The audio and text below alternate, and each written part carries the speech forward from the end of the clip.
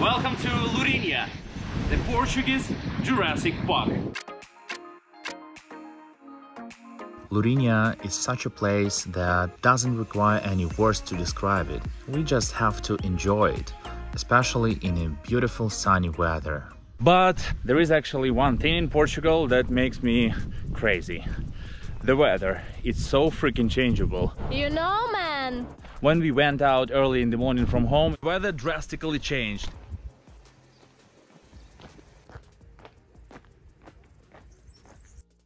Lourinhã, Portugal. But when we got to Lourinhã, the sun went out again. Warm, sunny, beautiful and cozy place. Lourinhã is well known as the capital of the dinosaurs. And it really is, due to the discoveries of fossils in this region, the Silver Coast of Portugal. Lourinhã is a municipality with 11 counties, located in Oeste region at about 60 kilometers distance from Lisbon. One of the biggest attractions here is the Church of Santa Maria do Castelo. The name of this castle derives from the fact that it was built along the walls of the ancient castle. It is classified as a national monument, and it's really amazing. Look at this.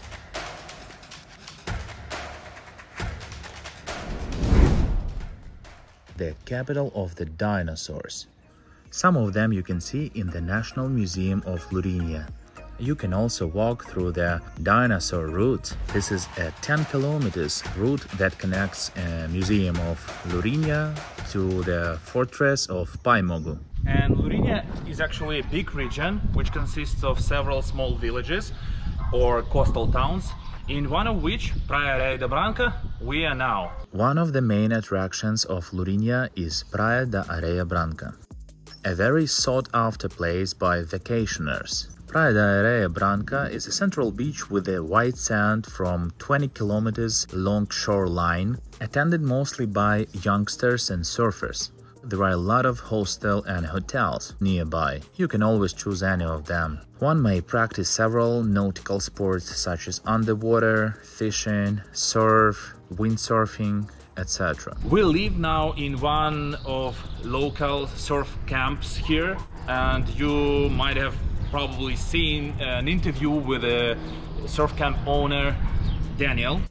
My whole life, so it was always a big dream of mine to open a surf camp. So yeah, Praia da Branca or Lourinhã is a perfect spot for people who want to retire here, for digital nomads, because it's peaceful, it's very sunny, it's near to the ocean. It is a coastal town with lots of cafes and bars and restaurants on the beach. Actually, there are several beaches here.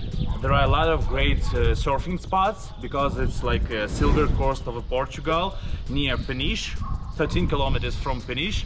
You might have seen one of the episodes from there, and it's actually like one of the popular episodes of mine for now. Actually, subscribe to my channel because I started it a month ago and I'm eager to grow our community of digital nomads. So pretty good infrastructure, but anyway, you should obviously have a car to make your lifestyle more convenient. To the Peniche, as I said, 13 kilometers, to the Lisbon, approximately 60 kilometers. So apparently you will have to have a car or at least a motorcycle or scooter. But actually for me it's not the best choice because I want to be more close to civilization, I should say.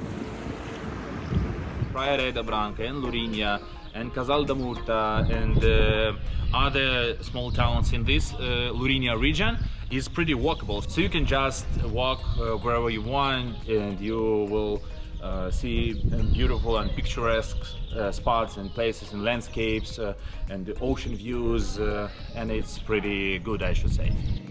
And Lourinhã is also famous for its alcohol producing. Quality brandies are produced in this area since the 20th century, having the demarcated region of Lourinhã being created here for the defense of the product's quality. Unfortunately, I haven't found any brandies in their shops, but maybe it is you who will find them and buy it. Let me know in comments if you do. The economy is primarily based on fishing, agriculture, and increasingly of a tourism. We're having some chill now, and I want to tell you about Skatepark in Lourinhã because I already filmed one of the episodes of mine there, and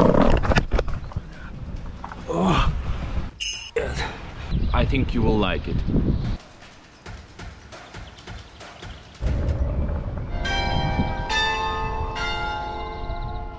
That is how church invites me to have some lunch. Just a kidding, but I'm starving, so we gotta find some place where we can have our lunch. In addition, you can always bring some food and have your lunch in such a nice parks.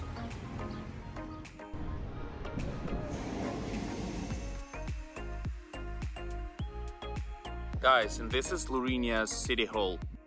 And this is Ukrainian flag, and I'm so proud to be Ukrainian.